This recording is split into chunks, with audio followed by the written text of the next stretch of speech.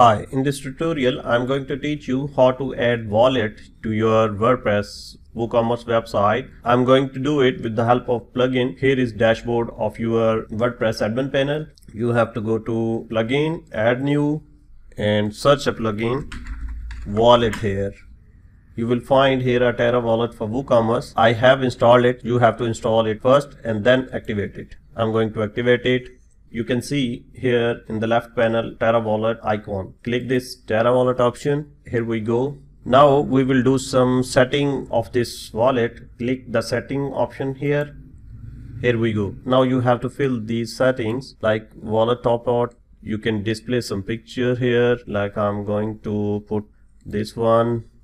Minimum top up amount. I'm going to maximum amount. Where you want to display this RAM relocation, handheld menu, my account, minimum transfer amount and transfer charges amount. You have to set all of these calculations here according to your company criteria. Save this. Now let me show you this wallet pages. You can see here, let me show contact us page.